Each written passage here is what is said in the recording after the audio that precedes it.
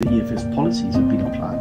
They've had terrible consequences for the people and have caused some of the largest human displacements in modern history as people try desperately to get away from the systems and policies of those types of organizations. So we believe that what South Africa needs is for good people to stand together around a common set of values and principles, a common consensus about what we need to do to fix things, and then to focus government's full efforts and energies not on tenders and contracts and money under couches and how we can improve life for ourselves and our families, but rather to focus on how we serve the South African people.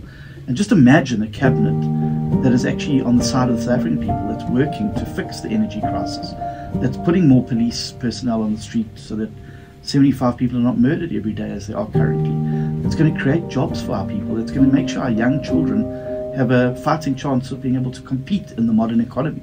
Currently, 82% of grade 4 learners cannot read for meaning. What sort of future are we setting them up for in a very competitive global environment if we're not even able to get those things right?